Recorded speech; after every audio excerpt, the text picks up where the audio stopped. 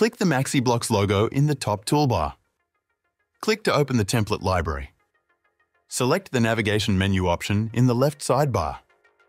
Choose your favorite navigation menu and click the Insert button. Once the pattern loads, you'll see a message prompting you to add your menu. Click the Create New Menu link. This will open the default WordPress menu settings in the sidebar. Click the plus icons. We have several choices: add a page link, add a custom link, page list, button submenu, and search. Let's select Page List.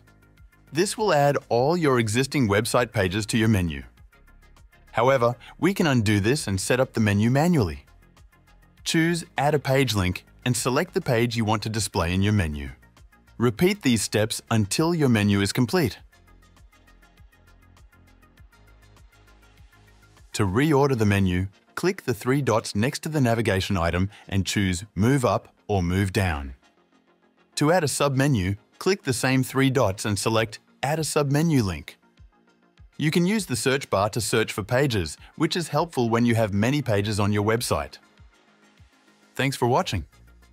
Click to subscribe for more MaxiBlocks tips and tricks.